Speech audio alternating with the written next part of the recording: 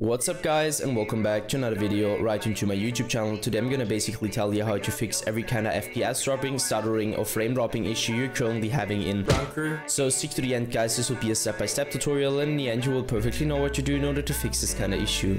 Before we start right into the video, I just want to let you guys know that I would really appreciate it if you would just leave a like, a comment or a subscription right into my YouTube channel. It would really make my day and help me out as a little YouTuber as I am. Especially subscribing would be such a big support for me guys. You would support my work here on YouTube a little bit and I'm gonna really be thankful for that, and I'm gonna thank you for that. So anyways, I would just say let's get right started. So the first step I would recommend doing for everybody is gonna be to simply navigate to the very bottom of your screen, where you're gonna right click your taskbar and open up your task manager. So once you did that, I want you to navigate to the top left corner of your screen, clicking onto processes, and once you click processes, I want you to click CPU.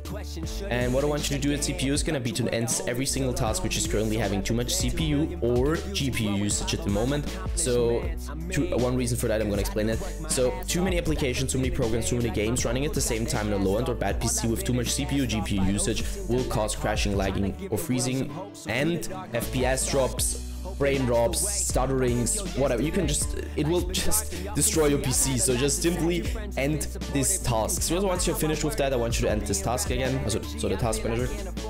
Afterwards, navigate to the bottom left corner, click on the Windows symbol, open up your settings, hit gaming, so this one, and I want you to stick around the Xbox game bar, where I obviously want you to turn this off because the Xbox game bar doesn't really come with any benefit besides impacting your performance really bad. So just simply turn this off. Afterwards, hit captures. And once you're at captures, we'll load a little bit.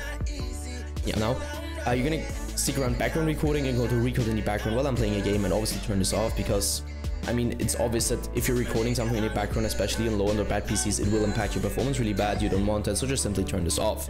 Afterwards, hit game mode. And now I can really tell you to turn this off or on. You need to check it for yourself and just simply stick with the setting which is working better. Go back once and hit update and security. We want you to stick around Windows update.